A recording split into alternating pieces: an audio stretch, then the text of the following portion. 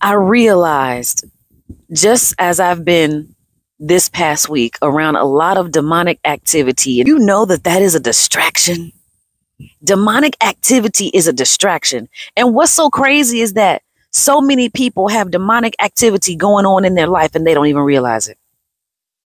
I'm that one. I need to have my alone time, my quiet time with the Lord so I can hear from the Lord.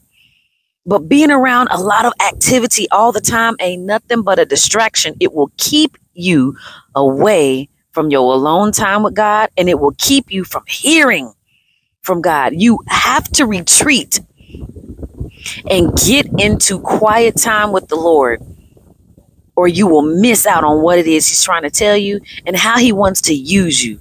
If you always are busy, got something going on all the time, you're not going to be able to hear from the Lord properly, because a lot of times the Lord ain't yelling at you.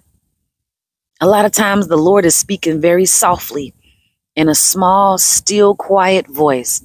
And you got to get all them distractions away from you in order for you to hear what God is really wanting to tell you and what He's trying to say. Demonic activity ain't nothing but a distraction.